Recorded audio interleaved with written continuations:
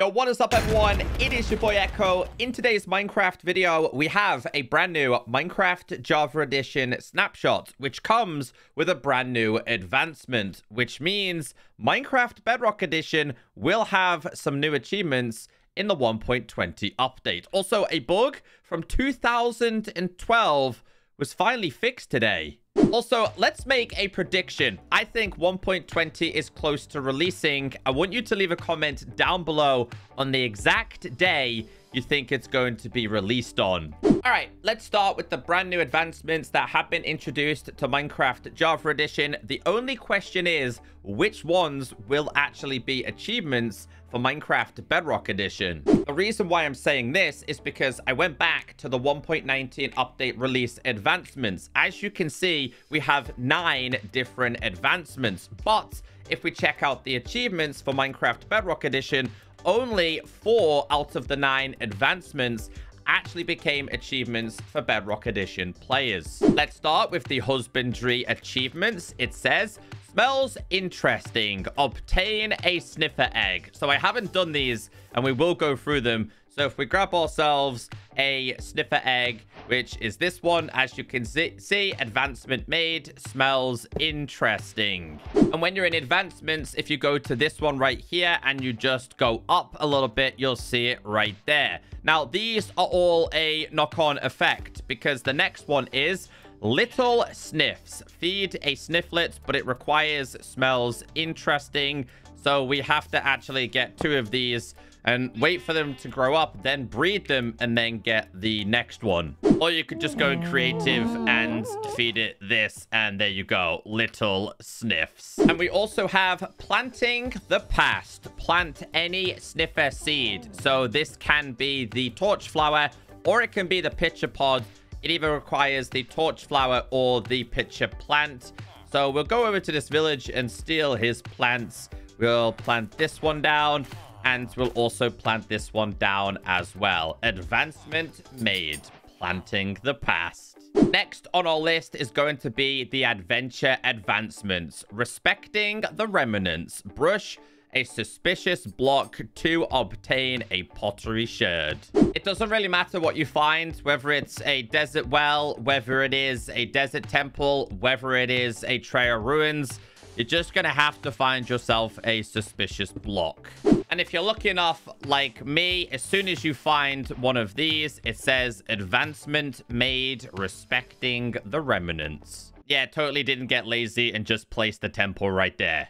Next on our list is careful restoration. Make a decorated pot out of 4 pottery sherds. So you're going to have to you get yourself some of these. It doesn't matter if it's the same one.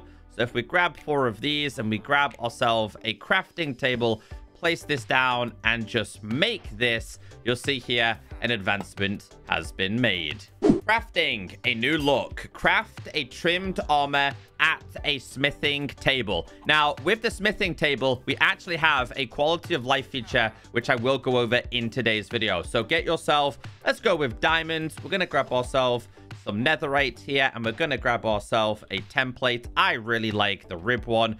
Put this inside of here, and as you can see, we have a new advancement made. And we have smithing with style. Apply these smithing templates at least once. It has to be spire, snout, rib, ward, silence, vex, tide, or wayfinder. I have all of them here. I'm not sure if this means I have to do all of them, or I have to do just one of them. So what I am going to do is I'm going to do all of them. Ah, yes, you do have to do all of them. So that is definitely going to be a long advancement that you work towards. In last week's snapshot, Mojang did some changes to fonts. It says new Unihex glyphs provider. And I want to explain this the best I can. I've seen some creators say that the developers removed Unicode. That isn't true. It is still being used. However, they also introduced this Unifont. Now, Unifont is a pixelated font that the game is now using. Previously, glyphs that weren't provided by Minecraft's default font were replaced by the default system font. That's why some special symbols didn't appear pixelated. So have you ever placed a symbol on a sign or on a weapon and it's not actually pixelated? Well, now it will show a little bit pixelated. And I can show you a couple of examples here. And if we just get ourselves some glow, and we get ourselves some lime, and we place this down. So I've got a few here. Now you can see that the hearts are now showing pixelated. The music pixelated. The tick is now pixelated. This wasn't the case previously.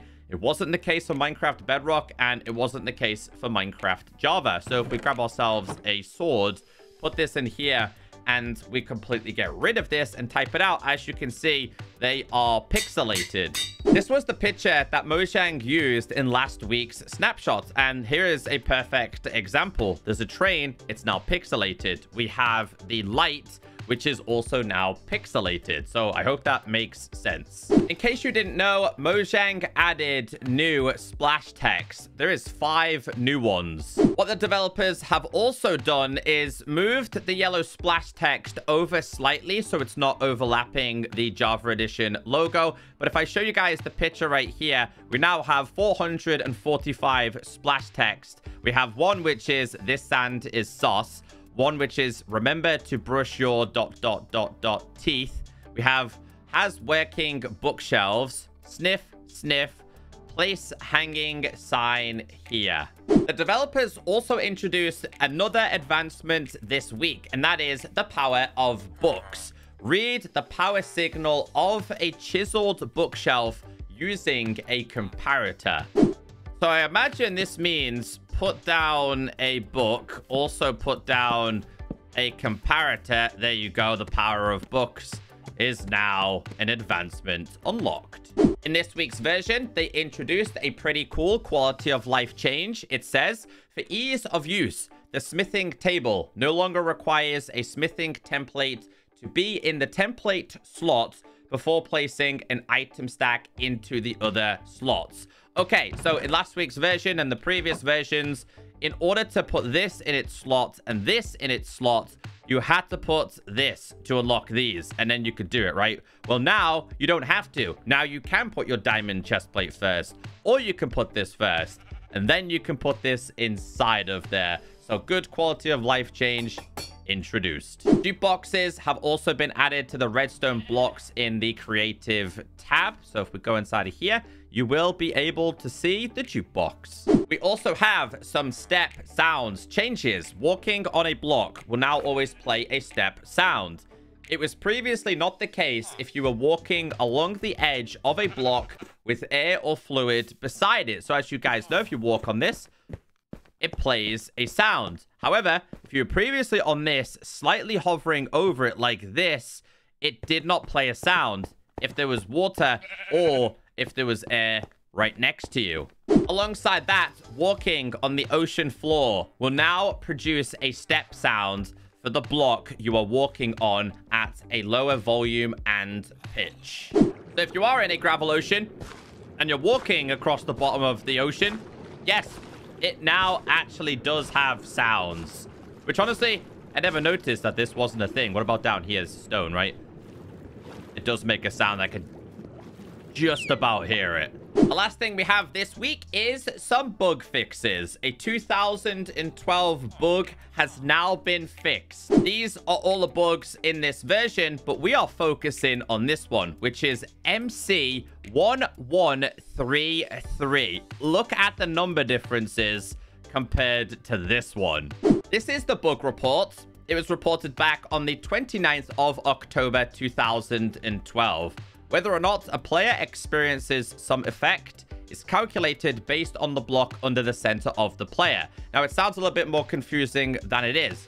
It spans across all of these versions, and we do have a video here. So what's going to happen is this person is going to use a slime block, and we're going to do the same in today's video. They place it down. We've all done this, like hovered off the block, but we're still technically on the block, right? They're going to teleport themselves in the air, and when they land, they die. Well, we know when you land on a slime block, you shouldn't die. So if we do the exact same thing that this person did, get ourselves a slime block, get on the slime block, and just hover over it like this, you can currently see I'm technically floating. If I go to game mode survival for this, and we do /TP do @p, and then we do this. We go like 100, and then we do it again, and we go up. You'll see here, we are now on the actual block still. So yeah, it's taken so many years for that to be patched, but it's finally been patched.